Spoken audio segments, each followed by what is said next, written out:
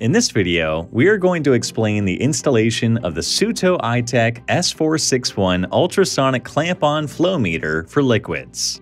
You should have the following components on hand: S461 flow or energy meter, 1 transducer pair, coupling agent or coupling pads, mounting plate, 1 pair of metal stretchers, M12 connectors or cables. The energy meter should additionally have 1 pair of temperature sensors, another pair of metal stretchers. For the proper installation, please find a position with sufficient straight inlet and outlet. There is a table in the instruction manual describing the various scenarios.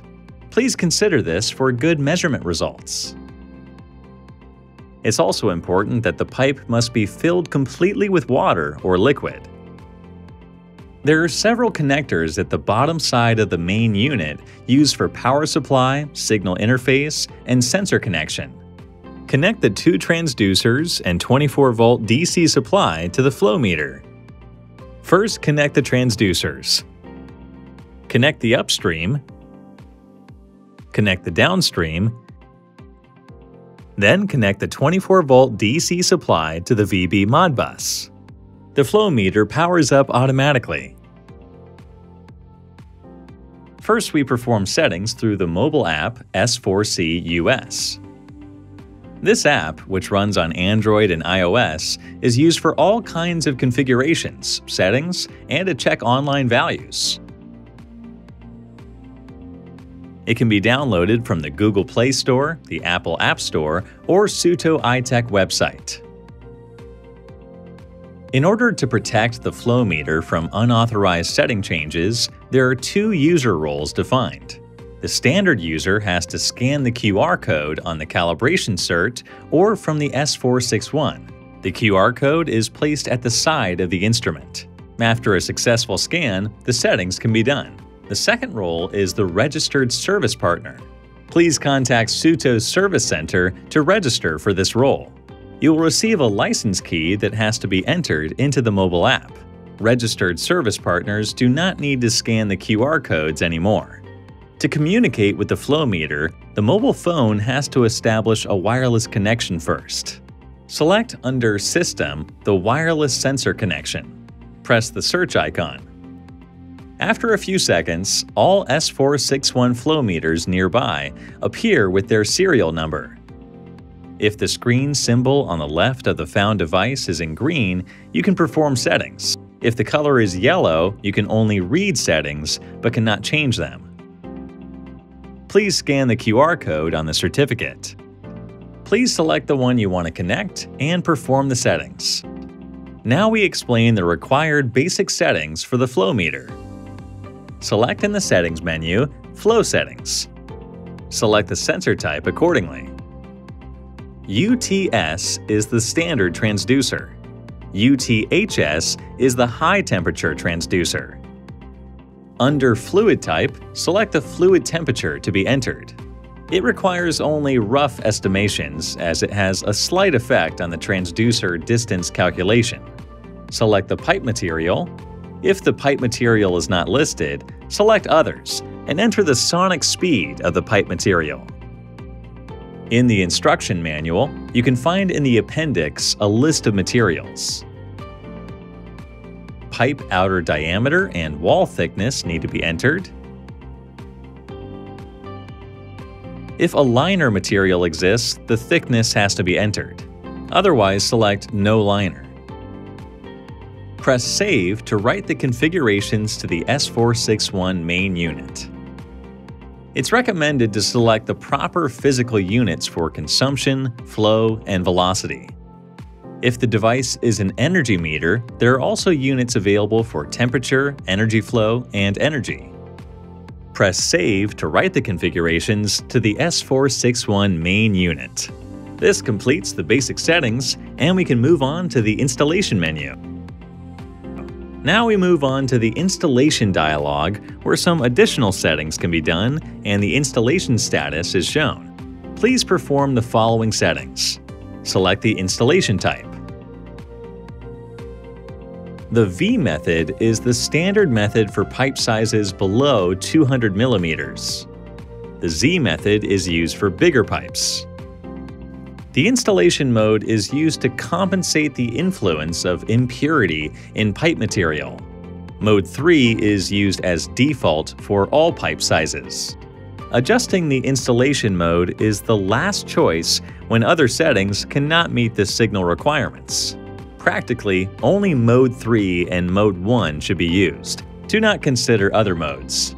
Remember the transducer spacing, as this will later be needed.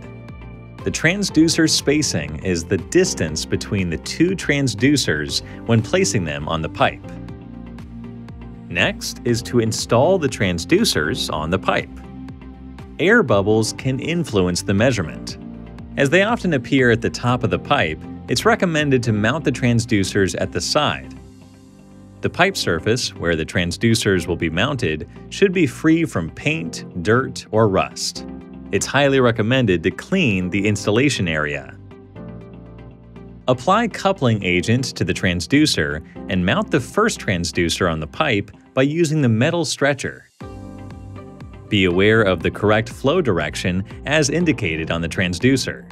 Align the transducers properly and firmly close the metal stretcher. Measure the transducer spacing L, which is shown in the app. Always measure from the front face of the transducer. Mark the position with a pen. Apply coupling agent to the second transducer and mount it on the pipe at the indicated spacing L. Do not yet close the metal stretcher too firmly, as we might need to fine adjust the position to get the best signal quality.